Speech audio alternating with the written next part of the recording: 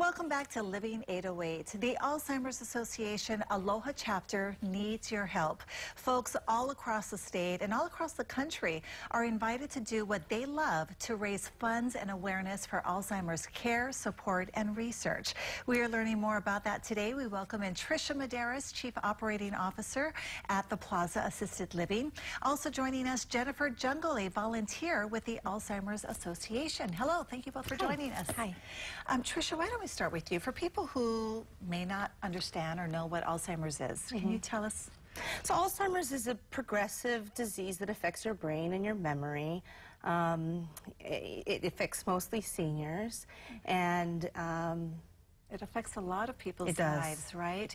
Okay, so tell us real quick, with the Plaza Assisted Living, you guys have had a long relationship and partnership with the Alzheimer's Association, and so now you guys have kind of had done an event or kind of a program or something that you've done at the center. Tell us what you've done. So for the longest day, people get to choose what they do to fundraise, and so we've done all different types of things. We printed t-shirts and sold them to staff, but last year we did a kind of a throwback to when you're in high school and you got your flowergram.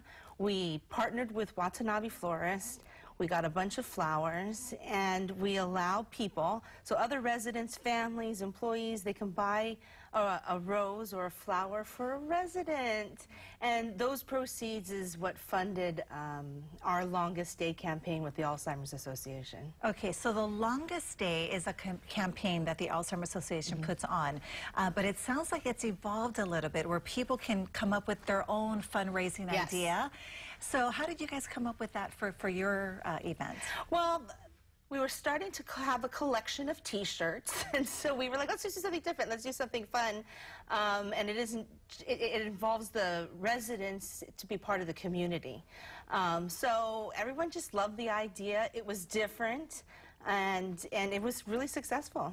Okay, so other people who may be watching this interview who may have been touched by the Alzheimer's Association, like you, Jennifer, we'll talk to you about that in a moment, but they can also create their own Longest Day activity. So June 21st is the longest day of the year, and so you should have enough hours to go out and bake, go out and sponsor a Zumbathon, whatever is your interest to raise funds. Okay, I love it because really that opens it up wide, right? It's whatever people are interested in, whatever their passions are, whatever their skill is, they can go and create a fundraiser.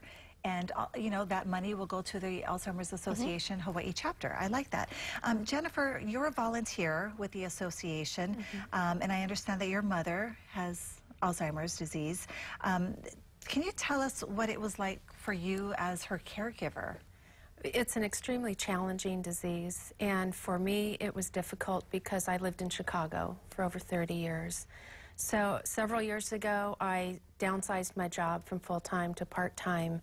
I was actually here when she was diagnosed, and at that point I was already mid-stage dementia in 2016, and the doctor told me she couldn't live alone anymore. So what turned out originally was going to be a 3-week trip. I've basically been here ever since. I became her 24-hour full-time caregiver, including getting up at night with her. I'd hoped to keep her at home for as long as possible, but her condition declined to the point that I could not provide the care that I wanted at home. So we were fortunate that we found a great care home specializing in dementia care last fall, and she's really thrived there. Good. Happy to hear that. How did the Alzheimer's Association or their programs help you? I don't know what I would have done without them. After her diagnosis, I convinced my mom to go back to Chicago with me for a couple of weeks so that she thought she was going on vacation with me. The reality was I needed to go home, pack up some things, and wrap up. My husband and I had to make some really life-changing decisions very quickly. So I called their 24-hour hotline, got some good guidance, and also the connection here with the Aloha Chapter.